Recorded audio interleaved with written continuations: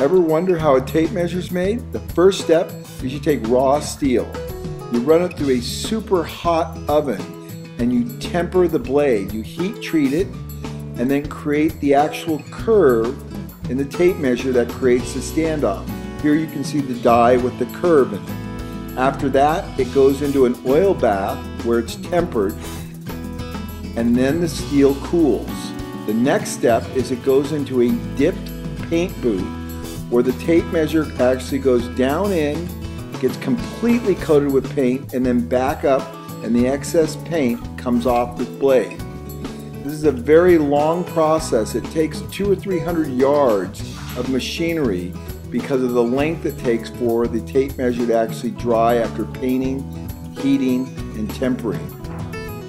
Here the blades are being dried in long lines and then coiled up in master coils. The next step is to print.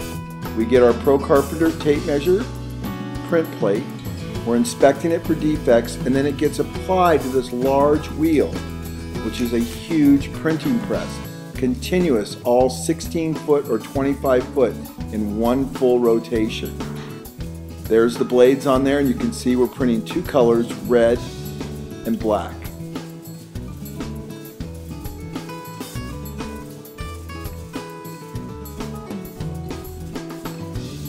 After the printing has been done, it gets coiled up into a master coil, and then the next step is to inspect the blades.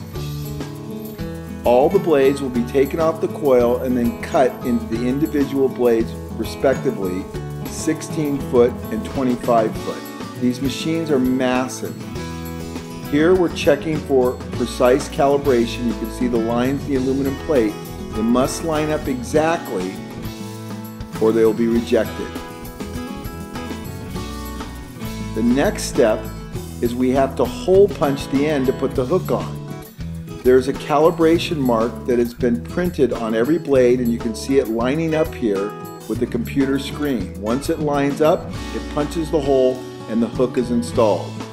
Then the tape measures are coiled and put inside the cases, and the belt clips are laid out, and they simultaneously screw both the case together and the belt clip on.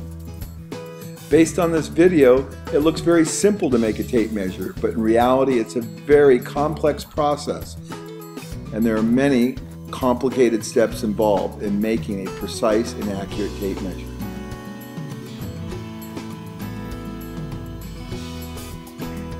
Well, that's it. That's how we make the Pro Carpenter tape measure.